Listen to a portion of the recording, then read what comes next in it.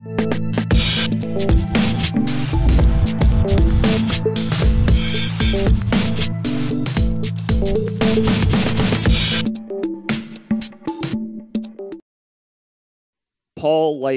writes stuff and knows computers pretty good. Paul Ford.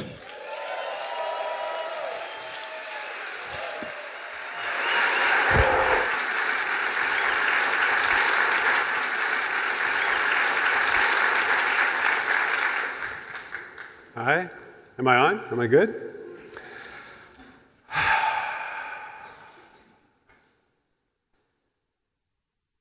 I'm going to just talk about myself a little bit. I'm going to talk about 5 websites that I've built over the last 18 years. And the title of this talk is Building Your Personal Platform. That actually is the title of this talk. It is actually an accurate title. I am incredibly sorry. And the first website I ever really built was this thing called Ftrain.com. Thank you.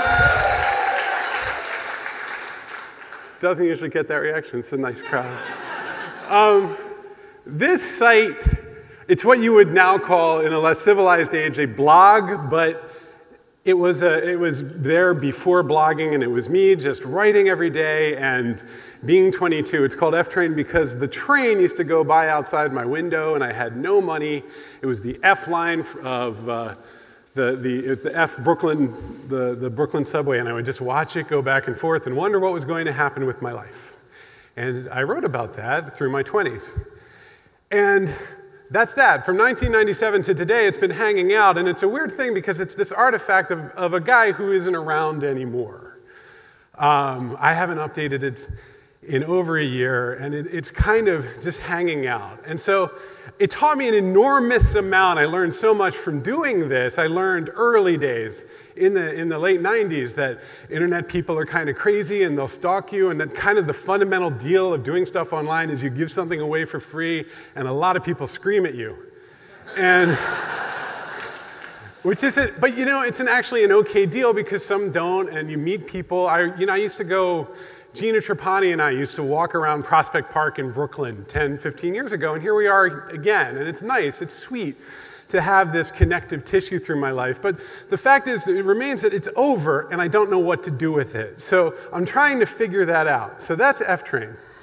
And the lesson of Ftrain is that websites kind of never end. They hang out.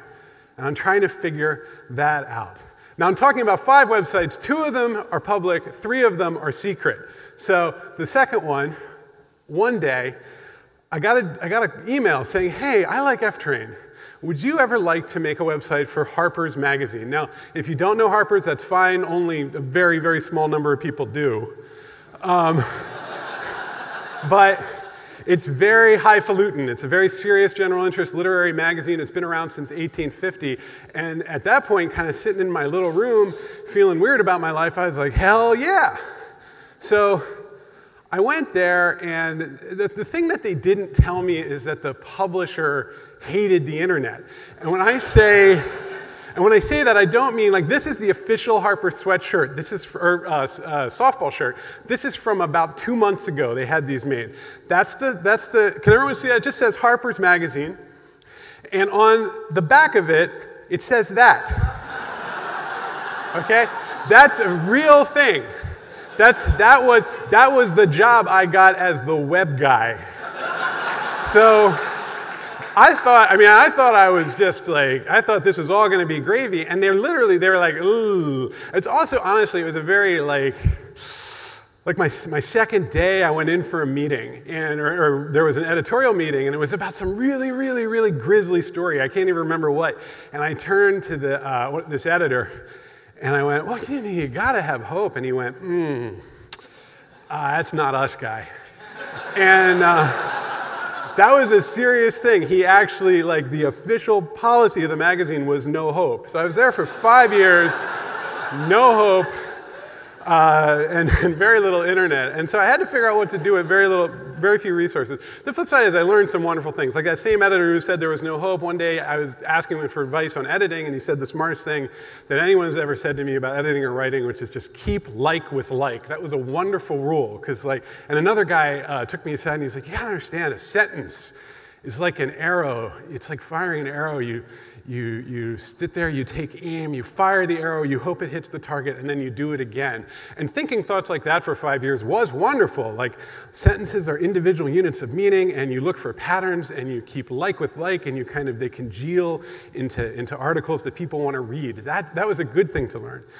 So since I couldn't do anything with the magazine because they didn't want to give anything away because fuck the internet, I had to create an archive. I was like, well, it's been around since 1850.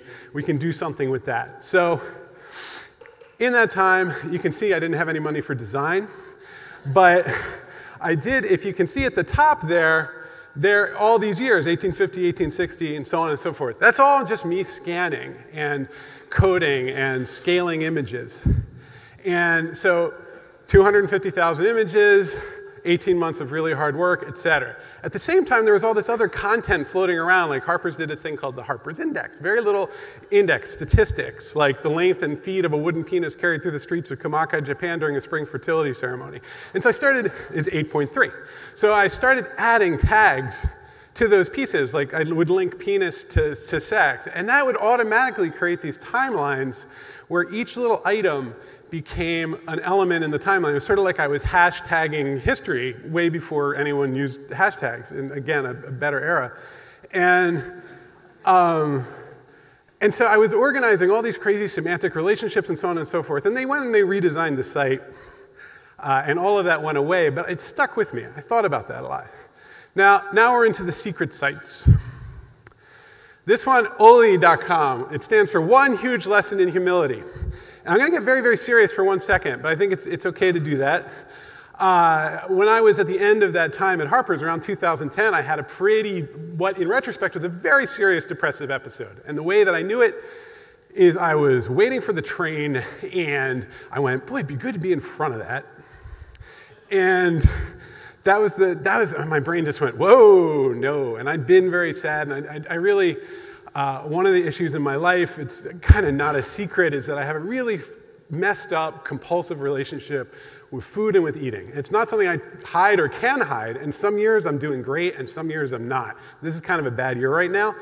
But I went home after that incident, and I told my wife about it, which was, in retrospect, the right thing to do.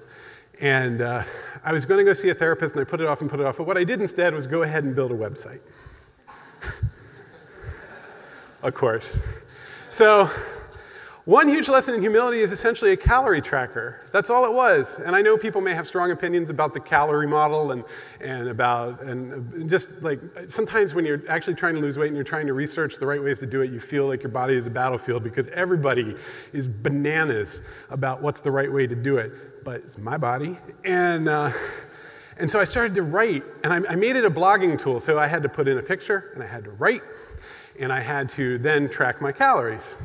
And it made a little chart. It would add them up at the end of the day, and it would go red if I'd gone over, and it would stay black if I hadn't. And so I had these little daily sheets, and then it would sum things up over the course of the month. I could see my bad days and my good days, and I could see what was going on. And what that taught me from building, I lost 90 pounds on that. That was really good. I gained a number of them back, but at that, when I used this and I was serious about it and I was committed to it, I lost 90 pounds and I was doing very, very well. And then a block showed up with it, and I'm still working through that block. I don't know exactly where the wall is. And I'm still working on that. So there's two things to learn from there. One is that tremendous change is possible over time. And the other is that sometimes things just stop working, and it's not clear why. So those are my lessons from One Huge Lesson in Humility. And it's out. I don't actually talk about this thing too much, but I need to just like put the code up on GitHub or something. I'll do that soon. So nothing works forever. Another secret website. I finally went and saw that therapist, and we found out that there was a link between my tremendous, constant, ongoing internal anxiety and the compulsive relationship with food. Who knew? And so one day, And then actually I did a thing, which is I went out and I was supposed to be writing a book. I'm still supposed to be writing this book, and I'm a little late on the book. The book is about the web and how the web changed culture. And so, you know, I keep building websites about it instead of writing it. So I got so anxious about not writing the book and feeling that I was slipping on the One Huge Lesson in Humility that I made this site called Anxiety Box. Very simple. All you do is you put in your name and your email and your anxiety, and it sends you emails. And I made a little bot called Anxiety Box Bot, and it says things like, I don't agree with all the people who say that you are weak-kneed and monstrous. It's a very passive-aggressive little bastard of a bot, and it says all the horrible things that rot inside of my brain. And it turned out that having it send me mean emails 3 or 4 times a day was a wonderful way to manage my anxiety because it would externalize it. I'd get this email with a subject like, the reason no one notices your work is because you are dishonest and pitiful. And then and it would say, I was thinking about what you said, that you were worried about losing weight. And what I concluded was this: when you meet successful people, they think of you as deservedly alone. Sincerely, your anxiety. And I would write back, and I would just write back, eat a dick! Eat a dick, I hate you!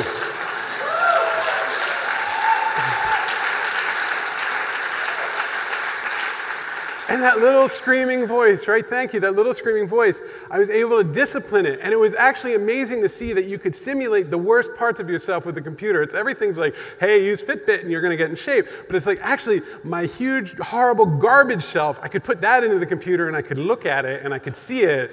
And I could have this, like, a little space. And it turns out that, like, your worst qualities make great bots because they're actually just shrieking little zombie bastards that say the same thing over and over and over and over again.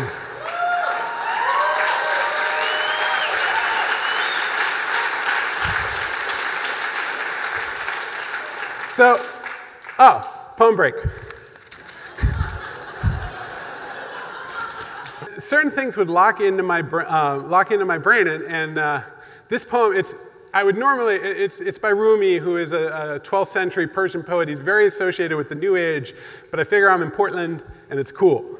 So this poem is called The Guest House. This being human is a guest house. Every morning is a new arrival, a joy, a depression, a meanness, some momentary awareness comes in, an unexpected visitor. Welcome and entertain them all, even if they are a crowd of sorrows. It's the most internet poem. Welcome and entertain them all, even if they are a crowd of sorrows who violently sweep your house empty of its furniture. Still, treat each guest honorably. He may be clearing you out for some new delight. The dark thought, the shame, the malice. Meet them at the door laughing and invite them in. So I like that poem.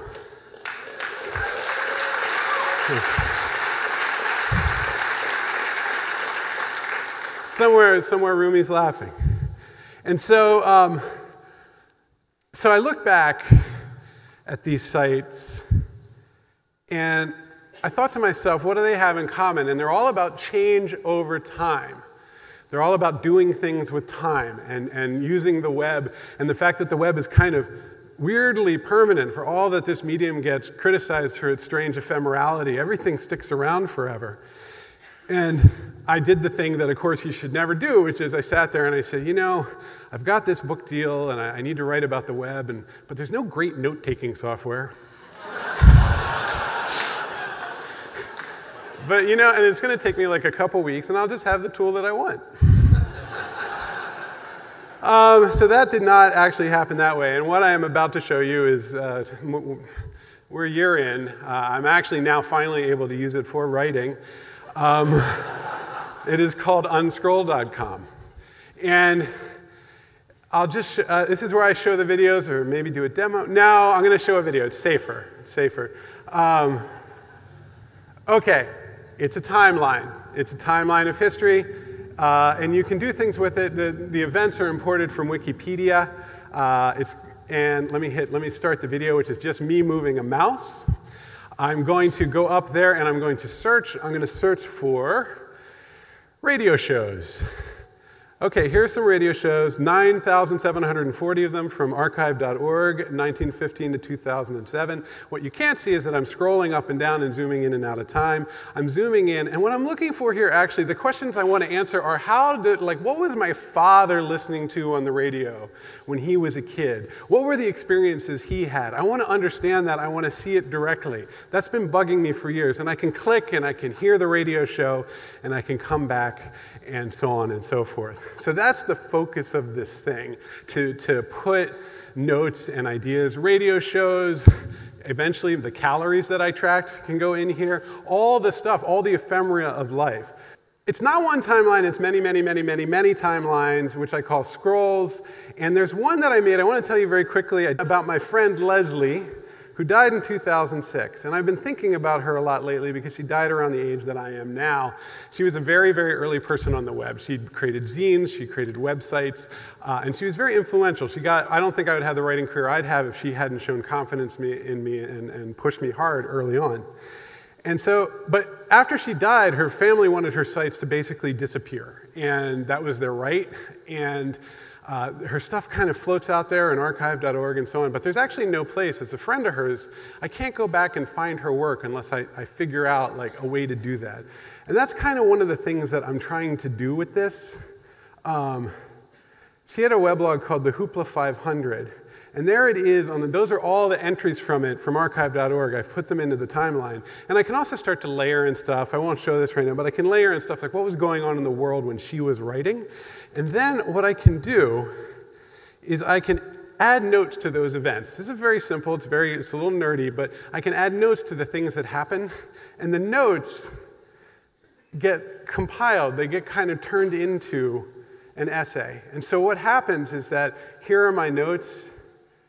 And the web is kind of over on the left side of the screen, and my writing is on the right side. It's just a notebook interface, but I'm always connected. Everything I write is actually connected at the technical level to things that happen, to events, to the signals that led to the writing. And I'm hoping over time that things sort of evolve out of this, that I can never lose track, that it's an aid to memory, a guide, a way to keep all of the things that I learn and find that I can sort of keep them closer together. And honestly, I've been using it. I am done. I've been using it, and it does make it easier for me. I feel more suddenly confident, and there's more structure and more awareness. And it could just be because I'm the guy building it. But maybe not. Maybe it's something other people won't want to use. And people have been asking me, what do you want to do with this? What's the goal? The goal is to work on it.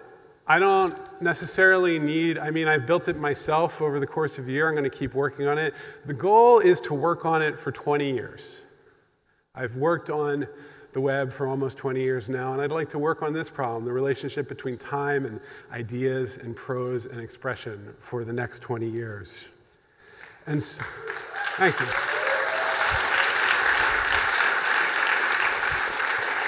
And so, history and anxiety and dead friends and living friends and radio shows and my father and all of that, I am making a place where those can all go. And if someone else wants to use them, I hope they find it useful. And what I'm doing is specifically, I'm trying to make room for all of it, for the whole crowd of sorrows, and to welcome and entertain them all with this. And if you want to log in, let me know. And I'm going to go work on it for a couple of decades. And I hope that I will see you soon.